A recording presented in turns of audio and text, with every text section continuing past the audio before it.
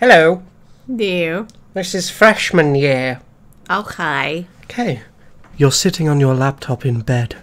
You live in a dorm with your best friend Jenna. She's not home. You're scrolling through a Facebook album of pictures from a party you went to last weekend, and all of your friends look totally wasted. You're glad that you didn't end up in any of these pictures. Okay. Oh. Hey, are you coming out tonight? Some of us are meeting up at that bar, Crawley's. What's with your American voice? I'm being British as possible. What do you want to pick?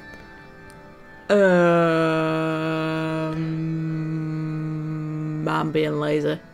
Okay. You look back at Facebook and scroll through the newsfeed. There's a picture of you with Jenna. You're both posing with your hands on your hips wearing tiny dresses. Ew. You stare at the picture and feel a little bad.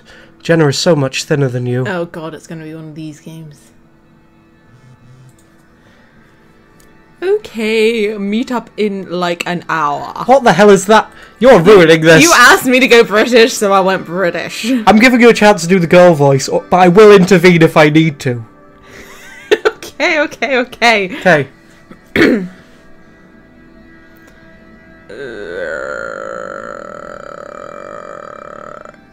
Come on, choose. Too tired. You get up to look in the mirror. You're wearing jeans with a tank top and a cardigan. The tank top and cardigan are both black, of course. You basically only wear black anymore. It's something about New York.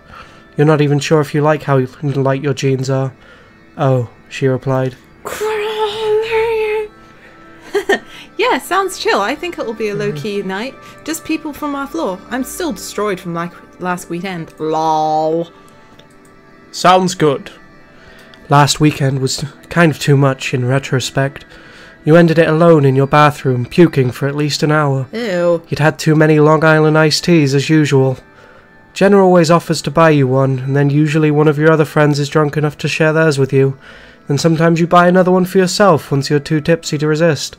You wonder why Jenna is being so slow to reply. Date rape. What? Sorry. Ellipsis. ... Okay. Let's not get destroyed. Wow, she replied fast this time. And make no promises. She's basically asking for a hangover. You head out of your dorm towards Crawley's. It's really dark out, but there are lots of kids running around outside. They're all from your school, probably. You see some people from your class running by to some party. You should probably send Jenna a text to make sure she's also heading to Crawley's now. ... Who's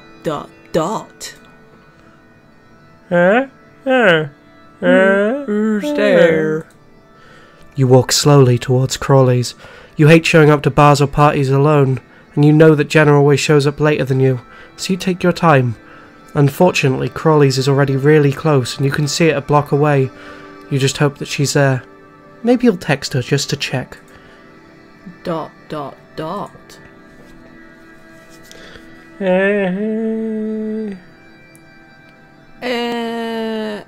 I'm almost there. Yeah. It's been at least 10 minutes since you showed up outside the bar, and no sign of Jenna. The tall bouncer that's always there asks you how you're doing. You tell him you're waiting for a friend, and he asks you which one. You tell him that you're waiting for Jenna. He says he doesn't know her, but he sees you around a lot with your friends. He's really friendly, and it feels nice to have someone to talk to while you wait for Jenna. Finally, some of your other friends from school show up. The bouncer recognises them and doesn't card them. Of course, they're all 18 and 19, but this bar never cards. You think you'll text Jenna and then follow them in. ... Dun dun dun! Ah. That was a bit creepy. Stroke. Ah! Well, you screwed up now. I accidentally clicked the button. You bouncer. screwed up. You're hanging out with your friends, drinking a Long Island iced tea, as usual. The music is really loud and you're sort of half dancing, attempting not to spill your drink. You stand on your tiptoes mid-sway, peering over your friends' heads towards the entrance, wondering where Jenna is. Did she text you yet? No. Are you okay? Your friends are pretty wasted at this point, and you're feeling a little dizzy yourself. You wonder if Jenna is outside smoking, so you think you'll get up and check. It's weird hanging out with all these other peoples anyway. You only started school a month ago, and you haven't really gotten close to any of them other than Jenna.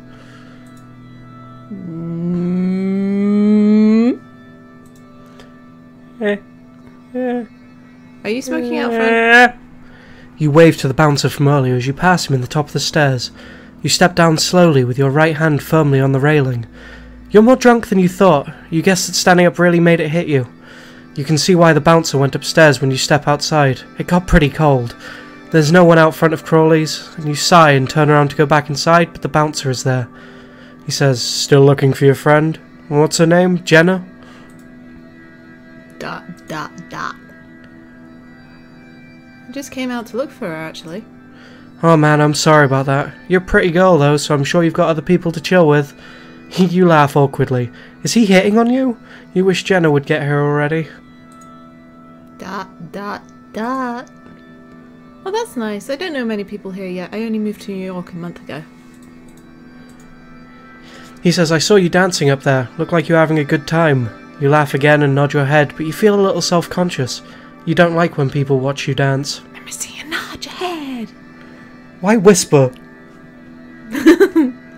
Jenna. You start to walk back inside, but at the bottom of the stairs the bouncer asks, "What's your name?" He passes you and leans on the stair railing. ... Yeah.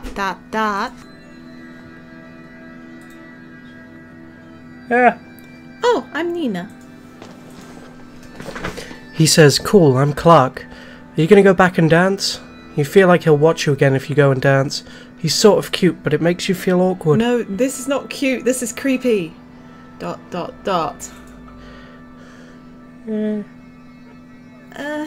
don't know. No, yeah, that one. You start to head up the stairs. You feel a sudden pressure on you. Oh, Jesus, go away. You, no.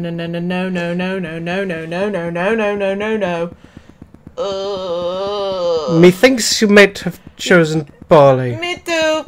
I don't like this. Nina? You hear a familiar voice. Jenna. But you can't hear very well over the sound of the bouncer sucking on your neck and the pounding in your ears from being drunk, or maybe you're just startled. He turns away quickly, stepping aside. "Hey, you're Jenna?" he asks. You feel like your back is glued to the wall and you start breathing quickly. You walk over to Jenna trying to look calm. She says, "Let's go in," and grabs your hand, leading you upstairs. That could have gone a lot worse. Fuck, Jenna, he just started making out with me all of a sudden. Thank God you showed up. Jenna raises her eyebrows and turns all the way to face you. "Oh my god, yeah, he totally did the same thing to Liz, but I guess she went along with it and they fucked in the bathroom." Ugh. What the hell, though? He's so creepy. Jenna turns away and pushes through the crowd to the bar. You stand back, leaning against the wall, resting your head on a mirror. You want to go home, but you're not sure... Yeah, you're not going to walk by that bouncer alone again. You also don't want to make Jenna take you home, because she just got here. You stand waiting and look back into the mirror.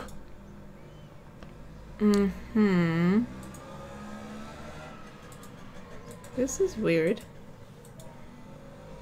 Hello?